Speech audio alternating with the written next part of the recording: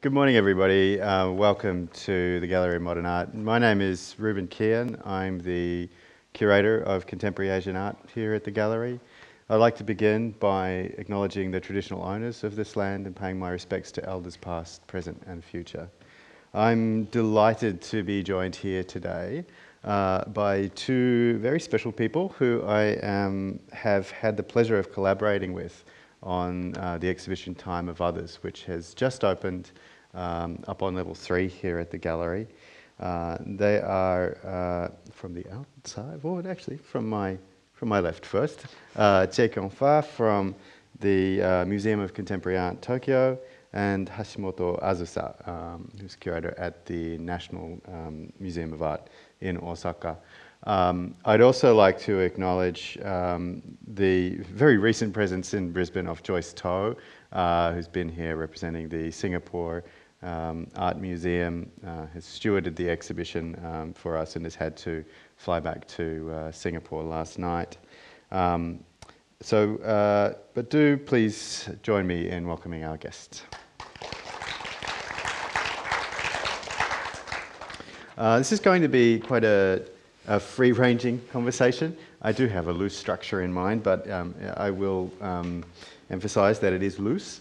But we'd like to talk a little bit about the background of the exhibition and the way that it's evolved between several venues. It's been an interesting project in that, to some degree, its form has reflected its content. The exhibition is one that looks at the intersections of various different contexts as they coexist within a historical framework, looking at the relationship of those encounters to the contemporary world, the world in which we find ourselves, and attempting to picture perhaps a world that could be a little more understanding. When I say that the form has mimicked that content, it has really evolved across venues. This hasn't been a strictly structured exhibition. It's one that's responded to different contexts, so not just different ways of displaying the work or explaining it to people, but actually different combinations of artists and works. So there have been 25 artists that have been involved in the project thus far. There are 19 whose works are on show here in the gallery, and indeed artists have been represented by different works at different times as well. We're going to have a slideshow rolling in the background, which is going to include a good number of those works, which we hope to be able to speak to later on. I've also organised the slideshow so it shows some of the variances between the display at different venues, and you can use that to compare to the exhibition upstairs. Unfortunately, we haven't yet been able to photograph the exhibition in its entirety. I thought I'd start with the signage, because that is really the first thing a lot of people see when they walk into an exhibition. In the spirit of chronology, I'd like to invite QAGOMA to maybe start by saying a few words about the inception of the exhibition. QAGOMA was really the driving force in getting this project up off the ground and corralling a fairly unwieldy group of curators into something resembling a curatorium. QAGOMA, what were your motivations in thinking about this project? It was right after I joined the museum. I joined the museum in April 2013. And there are a few things in my mind. Firstly, I wanted to initiate this curatorial collaboration among institutions in Asia, which are lacking in the practice of public museums in Japan. And so that's one thing I wanted to really sort of get going. And also, I've been working with various contemporary artists in Asian region, and that's something that I wanted to sort of do in a museum show, where the last exhibition focused on Southeast Asian art was 1997. So there was this almost like 20 years gap in between. So I wanted to show how the practices of younger generation of Asian contemporary artists has evolved which actually does create a lot of interesting relationship in terms of issues and mediums, aesthetic languages with younger generation of artists in Japan. And also, I was looking, I mean, the show had to be sort of respond to the general social and political atmosphere in Japan, where there was a lot of hate speech issues coming up, and the issue of nationalism, and Asia becoming a greater economic partner, whereas in Japanese society there's a lot of discrimination against Asian people who are mostly immigrants, illegal immigrants also. So I wanted to sort of respond to that, how we can look at differences as something that are constructed within a society, and how we can actually review that. That also helps us understand self, contemporary self. So I remember writing to Ruben email saying, what do you think of trying doing this? And he said, yeah, let's try. So that was, I think, it was as early as May 2013. Around that time. Yeah. And so we wrote a text together and proposed it to each museums. So that's how ended up. That's how it started. Another thing I wanted to do through this collaboration was, in order to look at practices of contemporary Asian art, I wanted this multiple perspective, I mean, curatorial perspectives to be in one show. Not, I thought it shouldn't be a curator's sort of dictation on the current practices of contemporary Asian art. So that's why I needed colleagues who have been engaged in this practices of this region, and Ruben is a perfect partner to do it, and also Michelle and Azusa. They have been looking at and working with artists from the region, so I thought this is a perfect platform to build. One of the distinctive features, I guess, of the curatorium was that there was a requirement that we all worked at museums, at collecting institutions as well. Yeah, that's for, I wanted this, collection exchange also, and also really to build up this institutional relationship. So that's, and also, I mean, realistically, in Asian, a lot of Southeast Asian countries, there are a few museums that are sort of capable of doing this, organizing this kind of international collaboration. So that sort of limited the options. But then, Yeah, it was interesting. I guess one of the other significant factors was that the Japan Foundation came on as a partner, I guess, or a supporter. I remember talking to Furichi-san, and she said, I mean, if Japan Foundation would be interested in co-organizing this. So that was a big factor for, being able to realize this.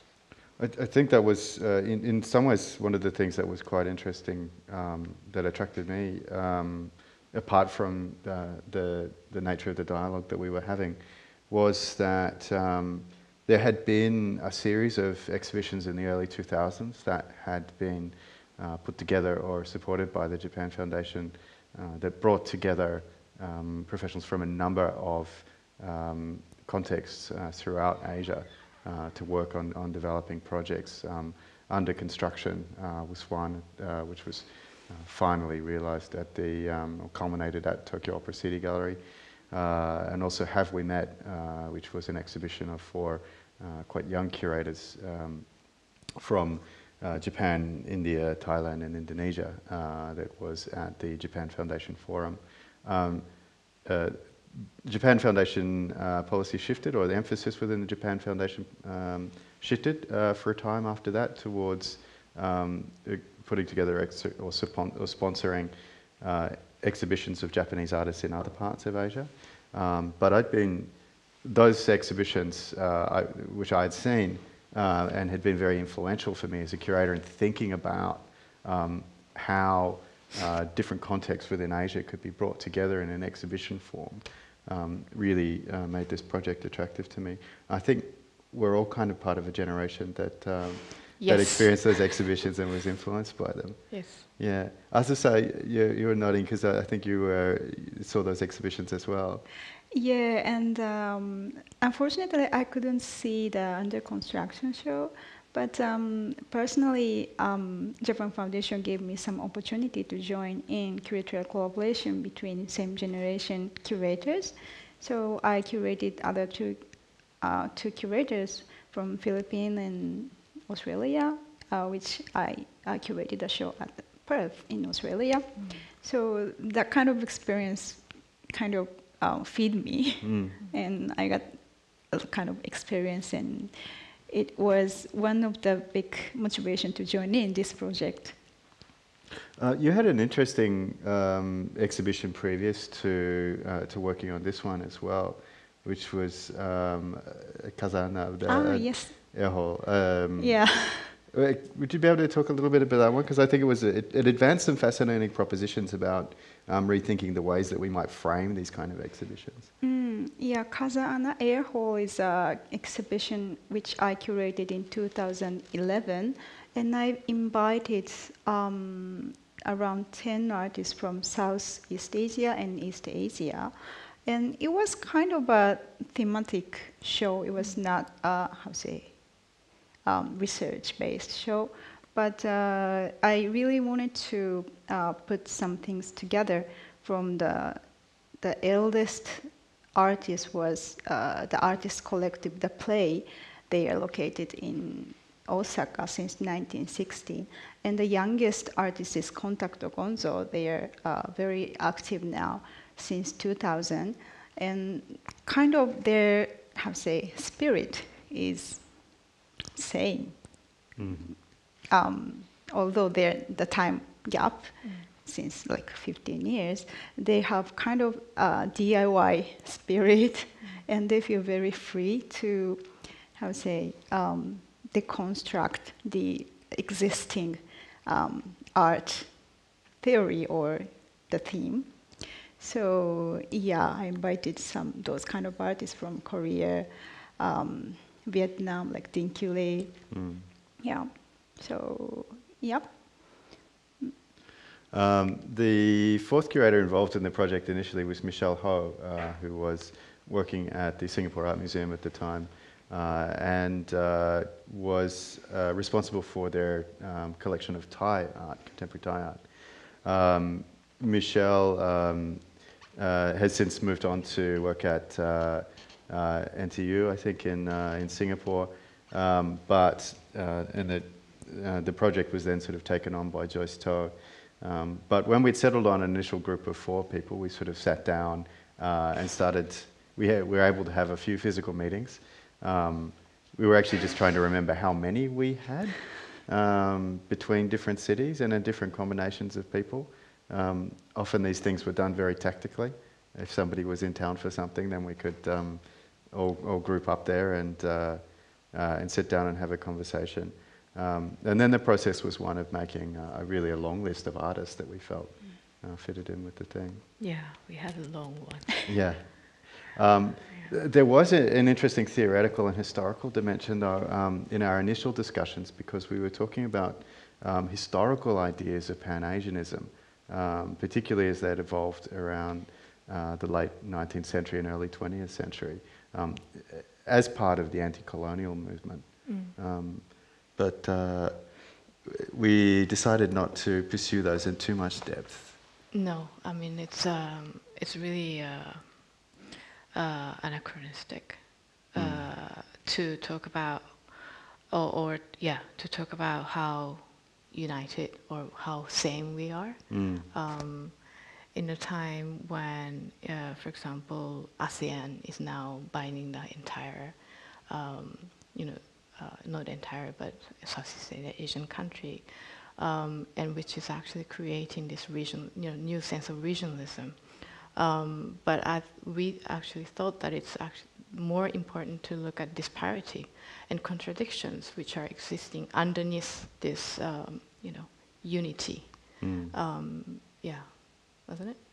Yeah, I mean, look, we were looking at people like Rabindranath Tagore, like the late Qing reformists, Sun Yat-sen, particularly Okakura Tenshin, and the somewhat problematic slogan that he advanced that Asia is one, this idea of a unity, that China and India were really joined by the Himalayas and it was a single continuous culture.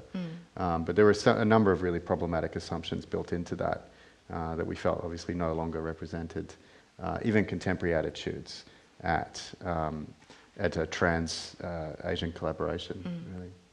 Yeah. One of the other things, Kyungfa,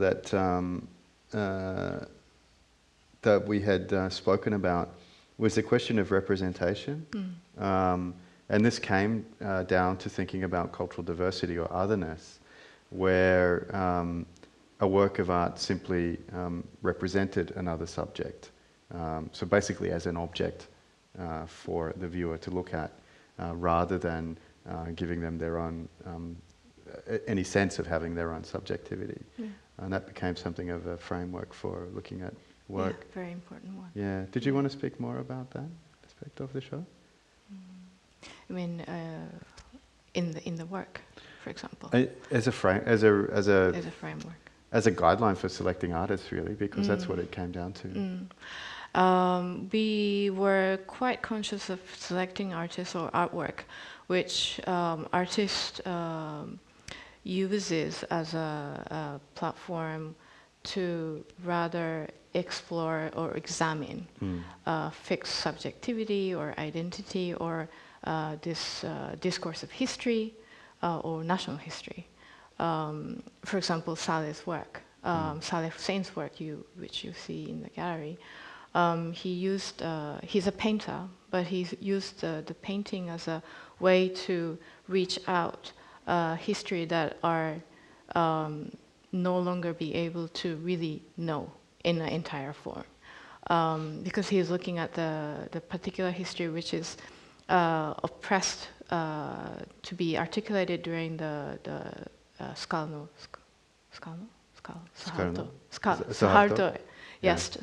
regime. He looked at various archival materials, which he managed to retrieve, and he realized that there are actually lots of pockets which he can't really go into, or lots of history or narratives that he can't know at this moment. So that is sort of reflected onto how he composed the painting. There are a lot of white margins in each canvas, and all this, this little canvas coming together, which seems that they're telling something, but it's actually impossible to decipher what it really is. So I thought this kind of practices are quite new compared to the practices of back in the 90s, for example, where artists are sort of, telling the stories of their social problems or political problems, so they become like a delegator of their society in their international art field. So this change, I really wanted to show it to the Japanese audience, because I think, especially because of the our museum not having, not being able to show contemporary art from Asia, there's this huge shift as to how artists practice in the region. And yeah, am I? No, and I think it's really interesting. And actually, those shifts in practice were the things that we wanted to look at. I mean, it's been interesting. There are artists from a couple of generations. There are some perhaps weirdly anachronistic works, photographs of Wang Kan during that were taken during the Vietnam War, or the Onkawara works. But these perhaps were kind of added for a certain emphasis. Whereas we had noticed certain shifts in the way that younger artists were dealing with questions around the construction of identity and of the ways in which history can be accessed. So even those forms of research-based practice that we've become very familiar with, and in some ways have become a kind of a cliche of contemporary exhibition making, have actually changed. Yeah, that's true. Yeah. That's true. Would you like to I add really something? agree with Kyung-fa-san on that point. And maybe in 1990s, there were some artworks which really conveyed some message, like political, message. But like in this exhibition, like maybe we can think about the Miyagi Futoshi work. He really did research on the Okinawa situation, but really mix of the fiction and the real story. And the expression is in a way very romantic. So that really impressed me, that that's really provocative in a way, but gave us another impression of the as artwork. It's really beautiful, actually. That's a good point, and I think this mode of what I would like very quickly call maybe documentary fiction is something that it's looked at by a few artists in the exhibition. Ho Tsun-yen and his works on his ponderings really of Lai Tek, this figure from the history of the Malayan independence movement, who was such a shady character that his character can't really be known. And the Ruang Rupa project, which creates the story of this 1970s Indonesian band who has this completely unlikely influence on the Brisbane punk scene during the Bjelke Peterson era. And Mamoru's very beautiful sound piece, which recounts the geological survey undertaken by B.S. Lyman in 1874 in Hokkaido. There seems to be an insertion of a certain imagination, maybe to compensate for a certain unknowability, but also maybe for certain poetic qualities. And also to resist this power that history, this narrative of history or discourse of history gets politicized in a nationalism or certain academic academic schools and so on. Azusa, you were responsible for organizing the work and the arrangement of the show in the second venue in Osaka. So it was really the first rearrangement or the reconfiguring of a show that Kyung-fa had organized in Tokyo. Could you talk a little bit about that? Because you had, first of all, a dramatically different space, but also, importantly, more space than the rest of us to play with. Exactly, yeah.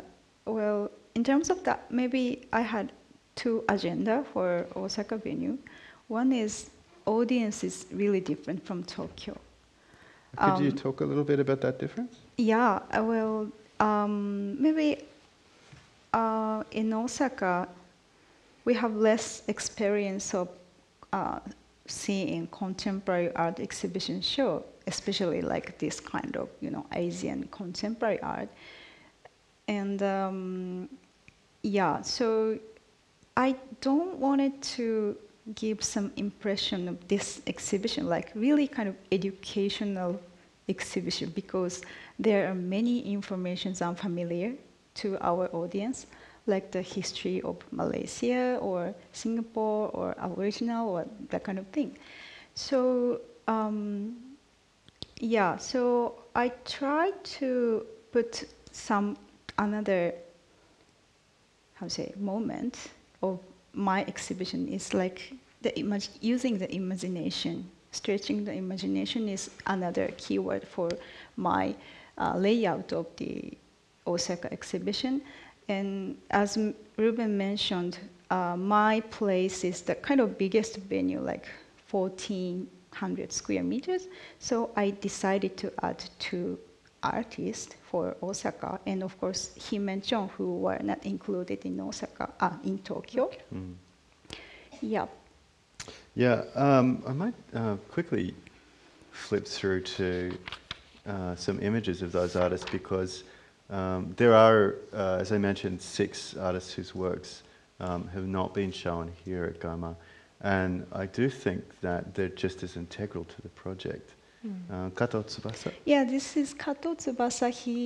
Now he is based in the States, but a Japanese young artist. And this is the work. The title is "They Do Not Understand Each Other." So he realized this work at an inhabitant island in the Tsushima. So Tsushima Strait between Japan and Korea. Without, the artist doesn't speak Korean, and the collaborator, the Korean guy, doesn't speak Japanese. But they did this collaboration without translator. So the title is "They Do Not Understand Each Other." So in this work, as you see, like this is composed of the video and the photo just behind this wall. Yeah, the Korean guy carried Kato-san on his shoulder, and while Kato-san hammered a panel with a hammer, the kind of, the placard with a QR code. And the code is linked into Google Maps. So if you capture the code, you can see the Google Maps on the site where they did this collaboration. So this kind of, discommunication situation seems very sad, generally, but they look very fun. Yeah. They really enjoy this kind of misunderstanding communication. So it was, kind of like hope, and each, the Kato-san have to take care, consider about the Korean guy to, not get injured, because otherwise they fall down. Yeah. So yeah, it's really, the miscommunication situation, but really kind of positive way. So yeah. Playful too. Yeah. Another one was the terrific Korean artist Kim Bom. Yes. Could you go to the We have other? so the art of transforming. Art of transforming. Yeah, this is a book.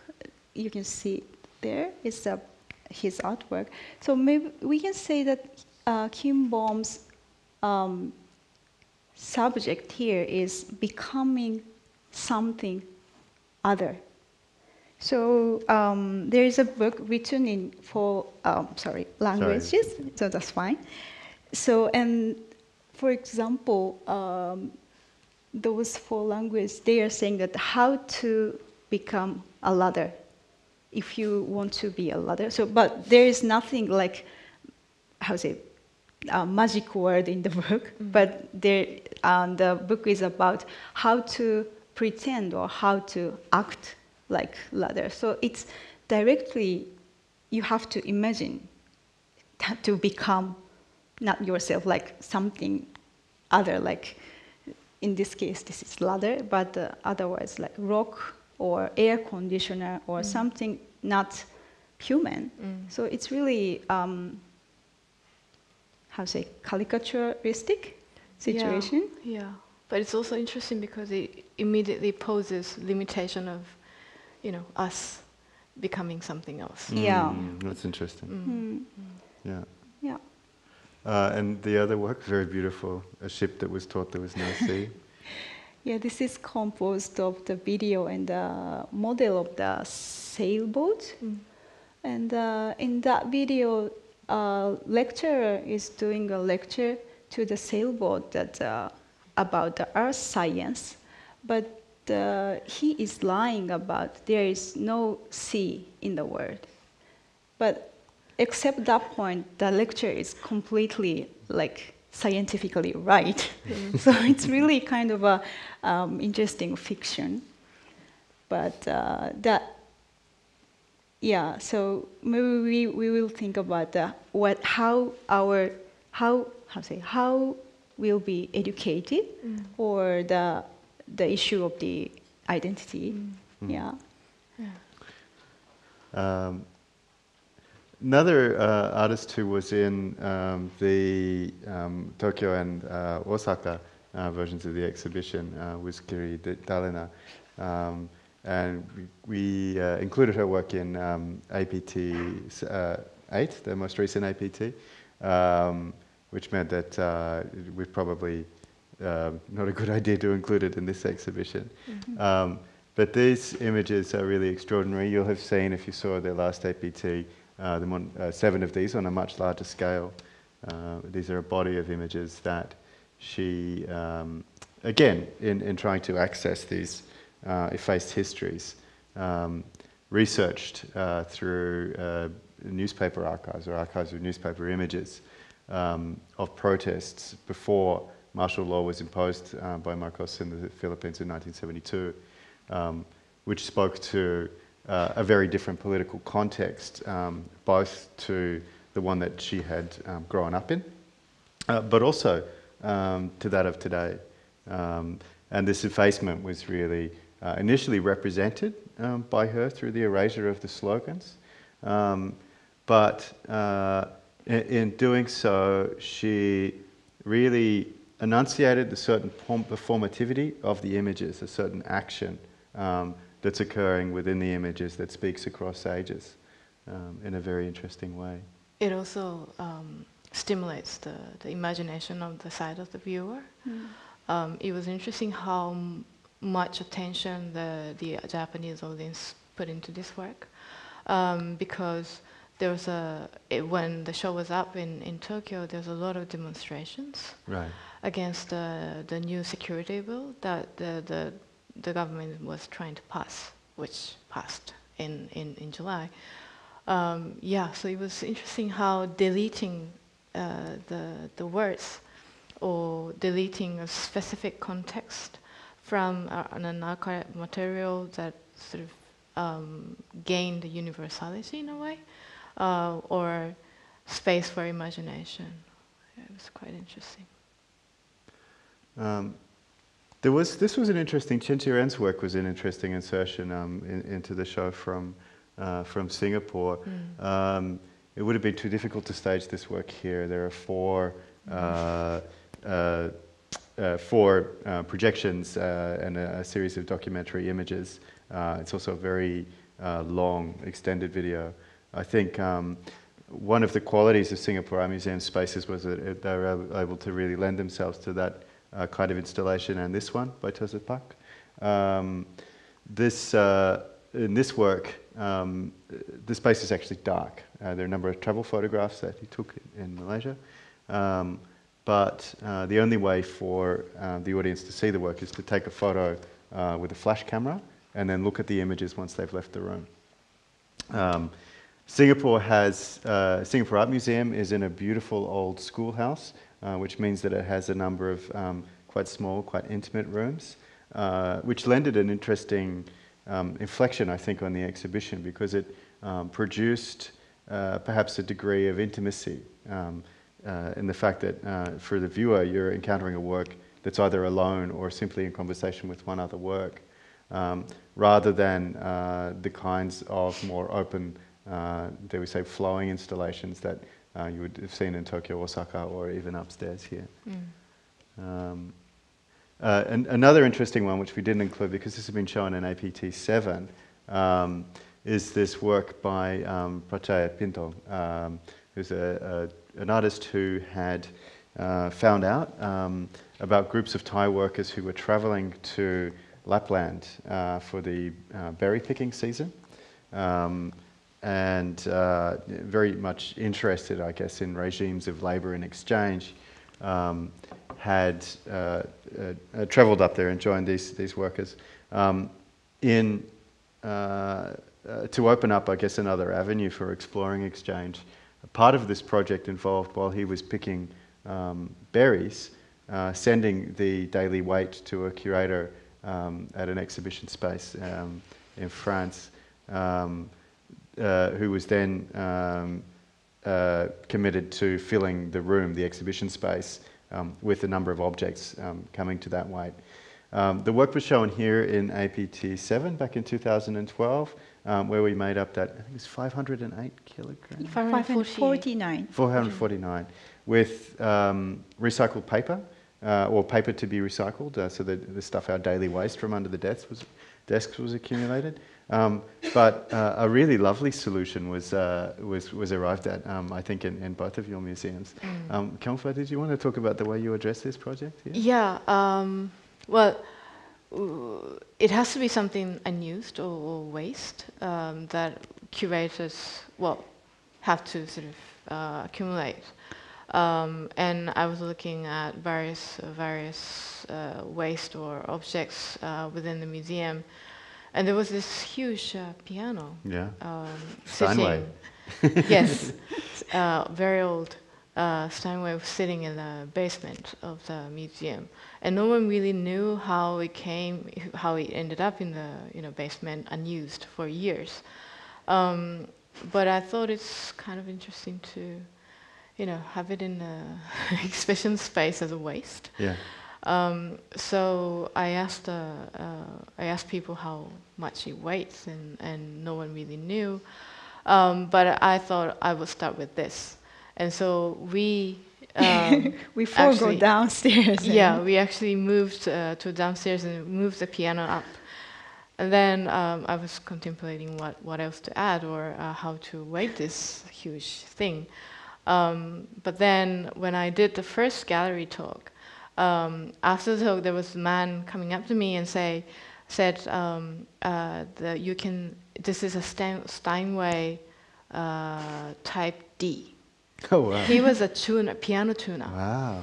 And he knew exactly what type it is. So I've managed to find out it's about 490 kilo. Oh, okay. So we didn't quite make it. No. But then there was another interesting thing. There was a woman regularly coming into exhibition space, and she played the piano there. Right. And I got a phone call from a gallery guide, she was almost panicking. Oh, there's a woman playing the piano, and it's been an hour. So what should I do? But then I thought, okay, I'm gonna let her play unless she's playing frantically. And she came once a week. So I thought it'd be too cruel to add something else so that she cannot play. So. And then I thought, she will wear around. Exactly, yeah. Yeah. So we probably made it. Yeah, I think so. And then there's another element, I guess you'll see here, that he basically stole a watchtower from the part of the forest that the workers were picking the berries in, because nobody ended up getting paid. And this deconstructed watchtower is actually the only element of the work that travels between venues, apart from some still images in the video that are projected there. The curators have a choice, it's interesting, as to whether or not they actually construct the tower. So it was deconstructed here in Tokyo, and constructed in Osaka and Yes. accompanied by. Yeah. Well, but for me, it was kind of difficult order that I have to find some unused thing in museum because Prachai already did this project in Paris, Italy, Brisbane, China, and Yeah. Tokyo, and some kind of safe unused thing like paper doesn't harm anything is already up as a exhibition as a part of this work. So I communicated with Prachaya that I really want to use something sleeping in our storage. So I tried to do an exhibition in exhibition, this small 4 sculpture, using those 4 sculptures. Actually, 2 of those frequently appears in the collection, but one of them, the bird with a small ball, we didn't see that piece for maybe more than 25 years. So kind of unused thing in the museum. And this is kind of small exhibition in Prachaya's work. And the title was, I don't remember. The title of this Prachaya's work is Give More Than You Take. So I titled this small exhibition, Give You More Than I Take. And you see that the bars there, 2 bars, one is flying and one is sitting on the ground. So maybe you can imagine that the bird is like a Thai worker who fly to Lapland, but sometimes they are kind of exploited by the employee. So you can see the birds with some kind of, fruits or berry, but the bird doesn't pick. And the right black one is a very nice sculpture by Jean Arp. The title is Fruit, so that really fits the context. And this big black concrete sculpture is by Michael Heiser, who is really famous for his land art project. And the title of this work is Offering. So I really want to abstract the structure of Prachaya's artwork using some artworks from our collection. And I try to build up the tower so maybe people can watch those birds from that watchtower. Yeah. Did anyone go up? No, it's too dangerous. Yeah, there are actually some parts missing, no? Yep. In Singapore, the work was filled in by a number of newspapers. Yeah, from street vendors. It was interesting too, in that there was an interesting apposition of works. This work was sitting in the space next to Jonathan Jones' beautiful illumination fall weave, which opens the exhibition. I think it opened the exhibition at all of our venues. It was the first work that people came across, but a work that's very much about the potential of encounter and exchange, and the ghost really of exploitation. So it was an interesting accompaniment of those 2 works. Yeah. We've spoken for about 45 minutes. I wondered if anybody in the audience had any questions for our guests here today about the exhibition, about any aspects of its construction, the ideas that went into it, or any of the particular works. Got one down the front here.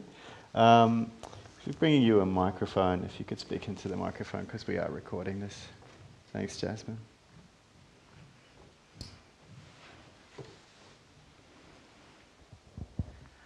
Thank you. It's a wonderful exhibition. And one aspect of the exhibition that I have really enjoyed is the fact that there are different languages inherently presented in several of the works.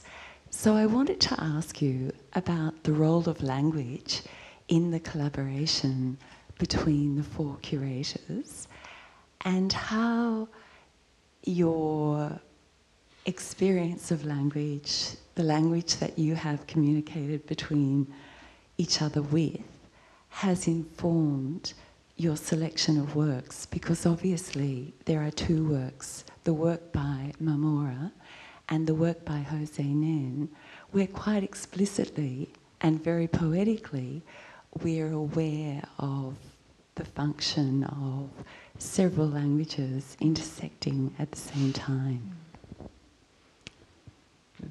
Azusa, maybe if you had some thoughts, because this comes into the discommunication that you were talking about earlier with Tsubasa Kato's work as well. Right. Well, basically, we just between curators we discussed in like English, email communication, and Skype communication, and yeah, language issue was kind of tricky in some point. So that's why I couldn't show Ringo Brunoan's artwork, the ending and no ending, because it is written in English. And for like Japanese audience, it's kind of hard to reach each context. It's just like for them, maybe it's just like a picture. Even for me, we take much time to read each English text. So that kind of things maybe affected us to select each like set of artworks. Yeah. Yeah. I mean, I think language really sort of, as an issue or as a platform, it's something that we are maneuvering at a lot of other different levels. Like she said, we are always communicating in English, which is my our second language. Your third language? What about? No. Which is quite tough for us when it comes to really sort of trying to communicate nuances or of certain artwork or nuances of our feelings. But I really appreciate that other colleagues are really patient and open. But then I think so that experience actually sort of translated into an expression in a very delicate way. For example, the work of Vandi Ratana. I knew that no one would understand his language, Khmer, but I wanted the audience to hear it. And because there are a lot of emotional, flow, which we can still capture from listening to his tones, and Hosunyan's work. I knew that many of the audience wouldn't understand either of the language, but then this. Layers of different languages coming into one context. That historical moment actually existed, and this figure lived this layers of different languages and also political layers of political context, and how he that actually informs how he created his subject as a spy or as a subject, which is contested in many different ways, which I think is an interesting example how we can. It's an opposite example of how we have to consolidate our national or gender identity now. Language plays in different ways in the expression and in our collaboration. Any other questions? Yes, this one up the back there.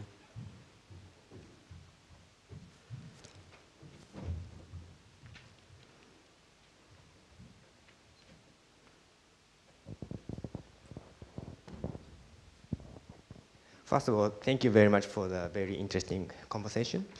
So I felt that the last artwork was very interesting because if I understood it correctly, basically the artist sets the concept, then the actual construction of the work, or installation I should say, was actually up to each curator. Oh, you're talking about Prachaya's work? Yes. The last one, Okay, yes, the yeah. piano, with piano and... Yeah. Well, according to my very naive understanding of how artists and curators work together, I was thinking artists would create the work, then which would be delivered to you guys as a sort of completed thing. Then your job is to set the context and find the best interpretation of the work so that the work would be best shown. Yeah. However, in that particular piece, curators were part of the creation part. So I have two questions. I'm just curious to know if that kind of experience is unique, or maybe in contemporary art, it's actually kind of a more usual thing for curators. So that's the first question. And if it's a unique thing, that's my assumption here. I'm just curious to know how you communicated with the artist to make sure his or her work was realized in the way the artist actually conceptualized the work. Can I? Please. Well, I think as much as Prachaya was focusing on the how the labor was placed within this cheap labor global market, he was conscious of this relationship between the curator and the artist, or how artist is circulated within the international art scene. So I think he wanted us, the curators, to experience what it is to be like an artist, to have to work for a curator. So for me, my experience was it was interesting, but then also I got a lot of pressure to have to sort of complete the artwork. I hated experience actually. So he's very clever in that way. Like he layered different contexts in the work, and I think it's certainly unique. Azusa, any thoughts? Yeah, I really understand and agree with Kyungfa-san, but at the same time, curator has to do some really crucial decision in the exhibition layout. So maybe you can see the difference between each venues. And for example, Kim Bom's The Art of Transforming, me and Kim Bom was talking how I can show effectively the book piece, because that is only just a small book, so that if audience wants to, audience can read the detail. So I decided to pick up one chapter and put on like wall text. So that kind of every single decision is really touches the artist's core. So yeah, of course I'm not an artist and I don't want to do that kind of creation, but I have to be responsible for that kind of layout and then decision, and that would be like a curatorial matters. Yeah.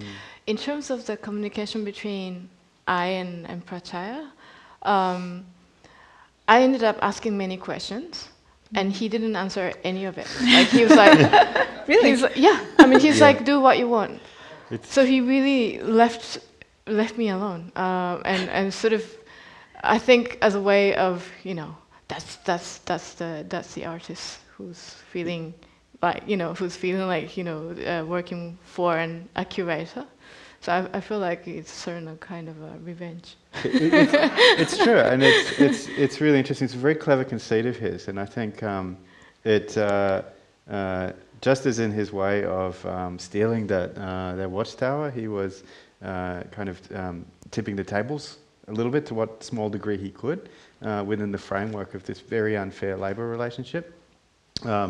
he's turning the tables on curators by forcing on them responsibility for this major aesthetic decision about the work. But as you say, I could say anecdotally, like each time I've been in the same place as Prachaya where one of these works has been shown, I've like said, hey, what do you think? What do you think? And he could be like, oh yeah.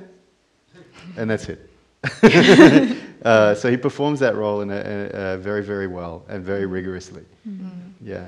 But he also said that the moment of stealing the watchtower with other Thai workers was really important moment for them to experience the solidarity and also, sort of like revenge in a way. So he said he organized that at 4 in the morning, like waking everyone up, and I went there and just smashed the watchtower and bring it back. So for them, I mean, this watchtower is a really important element, and for him also. Yeah. We got time for one more question, if there's anybody. Okay, I might leave it there because we're about to run into lunchtime. First of all, could you join me in thanking Kyungfa and Azusa for being so generous? I'd also like to let you know that you'll be hearing from you can hear from the artists speaking about their work from 1 p.m. up in the exhibition space. So it's up on level 3 at the top of the elevators there. You'll see the signage for the exhibition if you haven't been there yet. Bruce Kwek, Miyagi Futoshi and Jonathan Jones will all be providing insights into the work that they have on display. And thank you for joining us. Thank you. Thank you.